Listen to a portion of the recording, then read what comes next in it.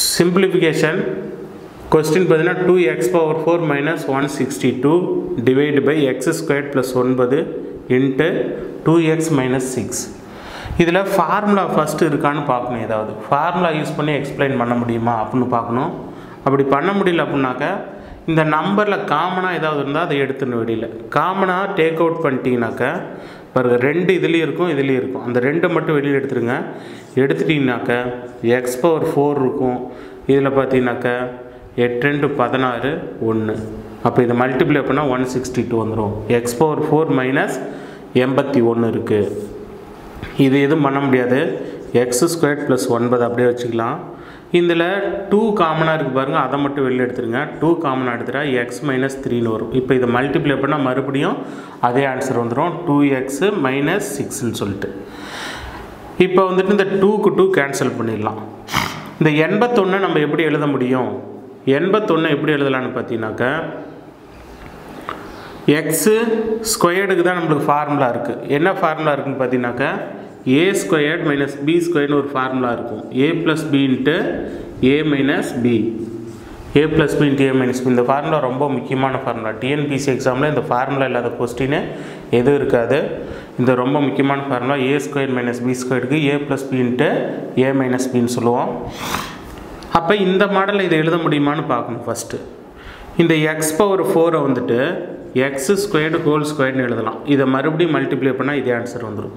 இந்த 81 எப்படி எழுத முடியும்? 9 ஸ்கொயர்னு எழுதுனா 81 வந்துடுமா? அப்போ 81 வந்துட்டு 9 ஸ்கொயர்னு எழுதியிருக்கோம். இப்போ இந்த ஃபார்முலா மாடலில் நம்மளுக்கு வந்துடுச்சு. X squared whole squared minus 9 squared ஏ ஸ்கொயர்டு மைனஸ் பி ஸ்கொயர்டு ஃபார்முலாவில் வந்துடுச்சு. அடுத்தது இதை அப்படியே எழுதிக்கலாம். X squared plus 9 into X minus 3. இதை மட்டும் ஃபார்முலாவில் ஃபஸ்ட் எழுதுகிறேன் பாருங்கள். X squared plus 9 X squared minus 9 divide by X squared plus 9 into X minus 3. இந்த எக்ஸ் ஸ்கொயர்ட் ப்ளஸ் 9 மேலே இருக்குது கீழே இருக்குது. அப்போ மல்டிப்ளேயர் இருந்தால் அது கேன்சல் ஆகிடும். எக்ஸ் ஸ்கொயர்ட் மைனஸ் 9ன்னு இருக்குது. இந்த 9 எப்படி எழுத முடியும்? 9 வந்துட்டு 3 ஸ்கொயர்னு எழுதலாம் நம்ம. அப்போ இங்கேயும் ஒரு ஃபார்முலா வருது நம்மளுக்கு, அதே ஃபார்முலா. இதை எப்படி எழுத முடியும்? X plus 3 into X minus 3ன்னு சொல்லி எழுதலாம். இதுக்கு ஃபார்முலா இந்த 9 3 ஸ்கொயர்னு எழுதலாம்.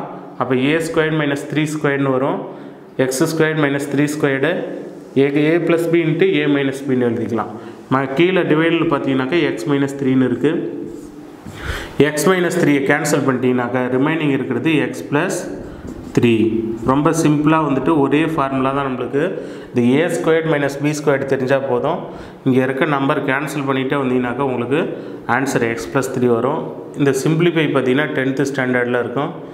அல்ஜிப்ரா இயற்கணிதத்தில் இருக்கும். இயற்கணிதத்தில் பார்த்தீங்கன்னாக்கா இந்த சுருக்குக, அதுக்கப்புறம் வர்க்க மூலம் எடுக்கிறது, கூட்டல் கழித்தல், இது மாதிரி கொஷின்ஸ் நல்லா பார்த்துட்டிங்கன்னா கம்பல்சரி ஒரு கொஷின் உங்களுக்கு கேட்பாங்க. அடுத்தது பார்த்திங்கன்னா சிம்பிளிஃபிகேஷன். இது வந்துட்டு நம்மளுக்கு புக்ஸில் இருக்காது. ஆனால் புக்ஸில் இருக்க ஃபார்முலா பேஸ் பண்ணி தான் அது கொடுத்துருப்பாங்க. இது ரொம்ப சிம்பிளாக இருக்கும். இந்த நம்பர்லாம் நம்ம பெருக்கணும்னாக்கா 2 நாள் ஆகிடும். அப்படிலாம் பெருக்க தேவையில்ல. 789 பார்த்திங்கன்னா 3 தடவை இருக்குது. அடுத்தது 211 பார்த்திங்கன்னா அதுவும் 3 தடவை இருக்குது. அது அப்படி எப்படி எழுதுன்னா 789 3 தடவை இருக்குது, அதை ஏன்னு வச்சுக்கோங்க.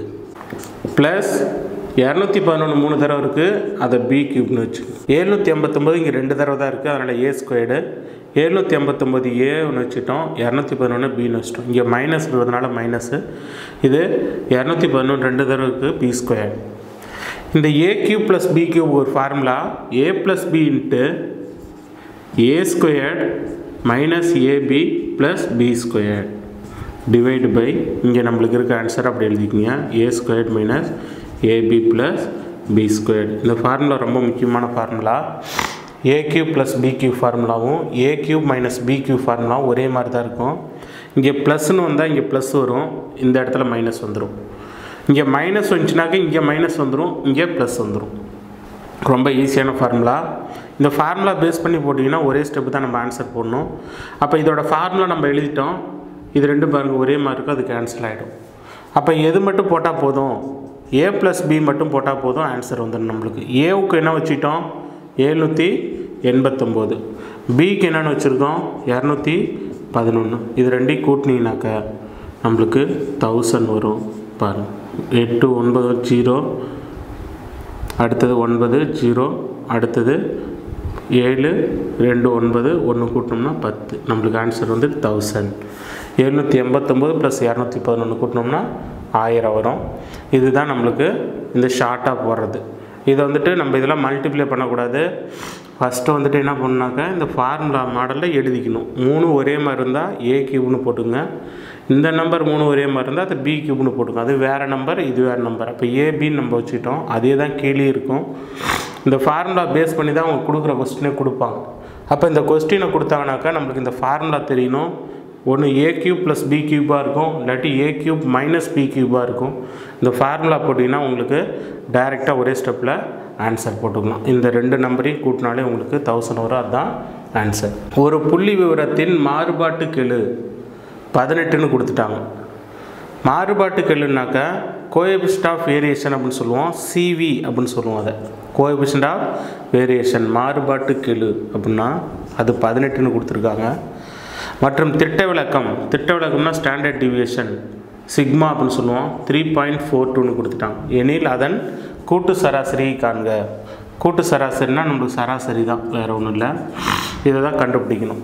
இதுக்கு இந்த சிவிக்கு ஒரு ஃபார்முலா இருக்குது. கோஎஃபிஷியன்ட் ஆஃப் வேரியேஷனுக்கு என்ன ஃபார்முலான்னு பார்த்தீங்கன்னாக்கா CV = standard deviation by X bar into 100. இதுதான் இதோட ஃபார்முலா. இது மட்டும் தெரிஞ்சால் போதும்.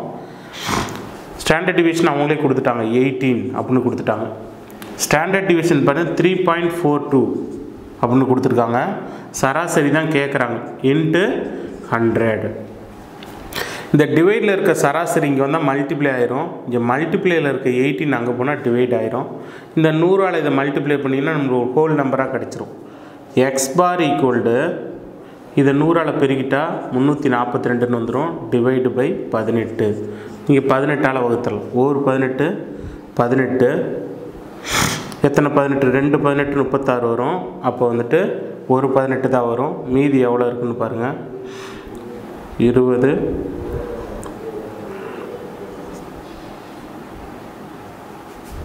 34ல் 18 போயிடுச்சுனாக்கா 6 1 1 16 இருக்குது.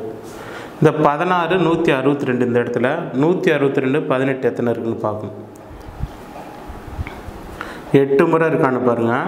8 × 18 எவ்வளோ இருக்குன்னு பாருங்கள். 8 × 18 18 × 8 64. அது வராது. 9 8 எவ்வளோ? 9 8 72க்கு 2. மீதி வந்துட்டு 7 9 7 62. அப்போ 19 போட்டிங்கன்னா உங்களுக்கு ஆன்சர் வந்துடும். அப்போ எக்ஸ் பார் = சராசரி எவ்வளோன்னு பார்த்தீங்கன்னாக்கா 19.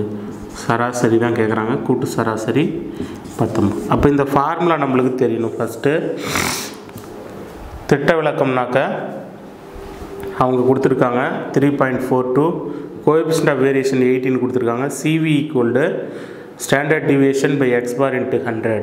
இந்த ஃபார்முலா வச்சிங்கனாக்கா உங்களுக்கு சராசரியோட ஆன்சர் கிடைக்கும். இது ரொம்ப முக்கியமானது. 10th ஸ்டாண்டர்டில் இருக்கும். மாறுபாட்டு கெழு அப்படின்னு கொடுக்கும். மாறுபாட்டு கெழு 18. திட்ட விளக்கம் 3.42. எனில் அதன் கூட்டு சராசரி கேட்குறாங்க. கூட்டு சராசரிக்கு நம்மளுக்கு ஆன்சர் 19 வந்திருக்கு. இது நம்மளுக்கு இயற்கணிதத்திலேருந்து கொடுத்துருக்காங்க. இது வந்துட்டு போர்ட் மாஸ் அப்படிங்கிற விதியை பயன்படுத்தி அதை போடணும். இதை பயன்படுத்தினா தான் அதை பயன்படுத்தினாலும் ஒரு ஆன்சர் கிடைக்கும். ஆனால் தப்பாக இருக்கும். இதை பயன்படுத்தி போட்டிங்கன்னா தான் உங்களுக்கு சரியான ஆன்சர் கிடைக்கும். ஃபஸ்ட்டு நம்ம என்ன பண்ணணும் அப்படின்னு பார்த்தீங்கன்னா இல்லை அப்படின்னாக்கா ஆஃப்னு அர்த்தம் இங்கிலீஷில் மீனிங். இதுவும் ஆஃப்னு தான் அர்த்தம். அப்போ ஃபஸ்ட்டு ப்ராக்கெட் பார்க்கணும். அடுத்தது ஆஃப் அல்லது இல் அப்படின்னு இருந்தால் பார்க்கணும். அதுதான் இங்கே இருக்குது. ஃபஸ்ட்டு வந்துட்டு இது டிவைடில் இருக்குது. ப்ராக்கெட்டுக்கு வெளியில் இருக்குது. இது நம்ம டிவைட் பண்ணுறதுனா கூட டிவைட் பண்ணிக்கலாம். எவ்வளோ வரும்னாக்கா 4 12 48 வந்துருங்களா. இதை டிவைட் பண்ணால் இன்ட்டு இந்த நம்பர் பாருங்கள் 9/8 இன்ட்டு 4/3 டிவைட் 3/4 இன்ட்டு 2/3. ஃபஸ்ட்டு இந்த இன்ட்டு தான் பண்ணணும். ஏன்னா இல்லுக்கு பதிலாக நம்ம இன்ட்டுன்னு போட்டிருக்கோம். ஆஃப்னா இன்ட்டு இதை கேன்சல் பண்ணால் 2 4 8 இது 3 3 9 அதேமாரி இதுவும் கேன்சல் பண்ணிங்க 2 4 இந்த 3க்கு 3 கேன்சல் ஆகிடும். மீதி நம்மளுக்கு எவ்வளோ இருக்குது? இங்கே 4 இருக்குது, இன்ட்டு ஒன்றும் பிரச்சனை இல்லை. இங்கே 3 இருக்குது, கீழே 2 இருக்குது, 3/2. டிவைடில் இருக்கிறத ரெசிப்ரோக்கலாக எழுதுனா மல்டிப்ளேவாக மாறிடும். இங்கே ஆல்ரெடி நம்மளுக்கு கீழே மட்டும்தான் ஒரு 2 இருக்குது, இன்ட்டு 2ன்னு போட்டுக்கலாம். இந்த 2க்கு 2 கேன்சல் பண்ணிடுங்க. நம்மளுக்கு மீதி இருக்கிறது 4ம் 3 தான். 4 × 3 = 12. அப்போ ஆன்சர் இது சிம்பிளை பண்ணால் 12 வருது. அது ஆன்சர். இந்த மெத்தடை யூஸ் பண்ணால் தான் நம்மளுக்கு 12 கிடைக்கும். இந்த மெத்தடை யூஸ் பண்ணாமல் போட்டிங்கன்னா நம்மளுக்கு வேறு ஆன்சர் கிடைக்கும், அது தப்பாயிடும். அப்போ இந்த மெத்தடை யூஸ் பண்ணி போடும்போது தான் நம்மளுக்கு 12 கிடைக்கும். 12 தான் சரியான ஆன்சர். அடுத்தது பார்த்திங்கன்னா தனி வட்டி சம்மந்தமான கொஸ்டின்ஸு. தனி வட்டி ரொம்ப முக்கியமானதுன்னு சொல்லியிருக்கோம். தனி வட்டியில் பாருங்கள், ஒரு குறிப்பிட்ட அசல் எவ்வளோன்னு தெரியல, 6 ஆண்டுகளில் 8880 அதே தொகை 4 ஆண்டுகளில் 7920 மாறுகிறது எனில் அசலை காண்க. அசல் எவ்வளோன்னு சொல்லி கண்டுபிடிக்கணும். பாருங்கள், 6 ஆண்டுகளில் எவ்வளோ ஆகுது அப்படின்னு பார்த்தீங்கன்னாக்கா 8880. அதே அமௌண்ட்டு 4 ஆண்டுகளில் எவ்வளோ ஆகுது அப்படின்னு பார்த்தீங்கன்னா 7920. இதிலேருந்து இதை மைனஸ் பண்ணிங்கனாக்கா 6ல் 4 போச்சுன்னா 2 வருஷம் இருக்குமா? 2 வருஷத்துக்கு உண்டான வட்டி மட்டும் தான் நம்மளுக்கு கிடைக்கும். ஏன் வட்டி மட்டும் கிடைக்குன்னாக்கா இதில் இருக்க அசல் நம்மளுக்கு கேன்சல் ஆகிடும். அசல் போயிடுச்சுன்னா வட்டி மட்டும் தான் கிடைக்கும். 0 8ல் 2 போச்சுன்னா 6, 18ல் 9 போச்சுன்னா 9, 960 ரூபா. 2 வருஷத்துக்கு உண்டான வட்டி மட்டும் தான் கிடைக்கும், இன்ட்ரெஸ்ட் மட்டும் தான் கிடைக்கும். அதை பார்த்துக்கணும். நம்மளுக்கு இதில் 6 வருஷத்துக்கான வட்டி இருக்கும், இதில் 4 வருஷத்துக்கான வட்டி இதிலே இருக்கும். அசல் வட்டி ரெண்டுமே சேர்த்து தான் அந்த தொகை கொடுத்துருக்காங்க. அப்போ அசலும் கேன்சல் ஆகிடுச்சு, அந்த குறிப்பிட்ட ஆண்டுகளுக்கு 4 ஆண்டுகளுக்கான வட்டியும் கேன்சல் ஆகிடும். 2 ஆண்டுகளுக்கான வட்டி மட்டும் நம்மளுக்கு கிடைக்கும். அப்போ இந்த 4 ஆண்டுக்கான வட்டி இதில் இருக்குது. இந்த 2 ஆண்டு வட்டியை 4 ஆண்டாக மாற்றுறோம் பாருங்கள். 2 ஆண்டு வட்டியை 4 ஆண்டு வட்டியாக மாற்றணும் அப்படின்னா 2ஆல் பெருக்கிட்டால் போதும். இது இன்ட்டு 2, 2ஆல் மல்டிப்ளை பண்ணால் 0, 6 2 12 2 1, 9 2 18 19, 1920 ரூபா 4 இயர் 4 வருஷத்துக்கான வட்டி கிடச்சிருக்கு. அப்போ இதில் 4 வருஷத்துக்கான வட்டி இருக்கு இல்லையா, இந்த 4 வருஷத்துக்கான வட்டி அந்த வட்டியை கழிச்சிட்டோம் அப்படின்னாக்கா அசல் கிடச்சிரும். அப்போ அசல் வேணும்னாக்கா அசல் ஈக்குவல்டு 7920 மைனஸ் 1920 கழிச்சிட்டிங்கனாக்கா 0. நம்மளுக்கு அசல் தான் வேணும். பிரின்சிபலில் அசல் பார்த்தீங்கன்னா 2ல் 2 பார்த்தீங்கன்னா 0, இதுவும் 0 தான், 0. அப்போ அசல் எவ்வளோன்னு பார்த்தீங்கன்னாக்கா 6000. ரைட்டு தான். இது அமௌண்ட்டில் வந்துட்டு இன்ட்ரெஸ்ட்டு 4 இயருக்கான இன்ட்ரெஸ்ட்டு அதை கழிச்சிட்டோம் அப்படின்னாக்கா நம்மளுக்கு 6000. அசல் அப்படிங்கிறது எவ்வளோன்னு பார்த்தீங்கன்னா 6000. ரொம்ப சிம்பிளாக போட்டுடலாம். 6 வருஷத்துக்கான அமௌண்ட்டு கொடுத்துருக்காங்க, 4 வருஷத்துக்கான அமௌண்ட்டும் கொடுத்துருக்காங்க. இதிலேருந்து இதை மைனஸ் பண்ணிங்கன்னா 2 வருஷத்துக்கான இன்ட்ரெஸ்ட் மட்டும் கிடைக்கும், 960 ரூபா. இந்த 2 வருஷம் வட்டியை 4 வருஷமாக வேணும்னாக்கா 2ஆல் பெருகிட்டால் போதும், 1920. இந்த 1920 4 வருஷத்துக்கான வட்டி. இதை கொண்டு போயிட்டு இந்த 4 வருஷத்துக்கான அமௌண்ட்டில் மைனஸ் பண்ணிங்கனாக்கா நம்மளுக்கு அசல் கிடச்சிரும். அசல் எவ்வளோன்னு பார்த்தீங்கன்னா 6000. 6000 ரூபா நம்மளுக்கு அசல் இன்வெஸ்ட் பண்ண அமௌண்ட்.